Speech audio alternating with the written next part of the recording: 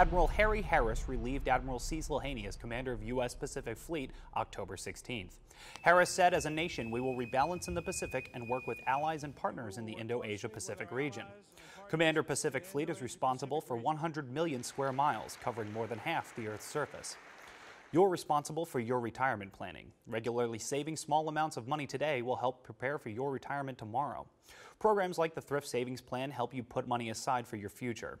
Meet with a financial counselor at your Fleet and Family Support Center for more information on saving for your retirement, or log on to cnic.navy.mil.